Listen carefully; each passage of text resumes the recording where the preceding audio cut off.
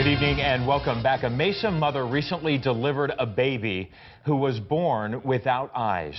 It is an extremely rare condition, one the family has been learning to deal with on a day-by-day basis. And 3TV's Jared Dillingham brings us this story from Banner Desert Medical Center in Mesa. Baby Richie Lopez's mother had a totally normal pregnancy, but hours after his birth, his family noticed something was wrong because his eyelids weren't opening.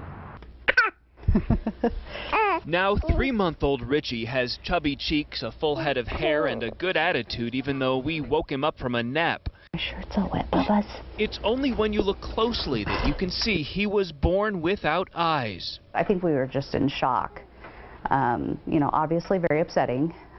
First thoughts through your mind is, how did this even happen? And how was it not even caught? They have no answers and have dealt with other setbacks since Richie's birth. You can see he has what's called an eye socket expander in his right eye, designed to allow the socket to grow and one day hold a prosthetic eyeball.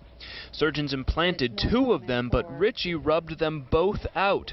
His mother, with the surgeon on the phone at 2 a.m., was able to reinsert one of them. I knew I had to do it. I knew that he needed this, and I had no other choice. We were going to get it back in. A new can-do attitude brought on by necessity. You're a handsome little man, huh? The family is still learning to deal with insensitive comments from others, so Richie now wears a cool pair of shades out in public. I mean, people just think we're trying to be stylish.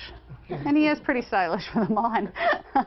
Doctors say Richie does have an optic nerve, which keeps everyone hopeful about the future. Kelly, do you have hope that he will be able to see one day? I do hope that one day that they'll be able to, you know, either grow an eye or transplant an eye.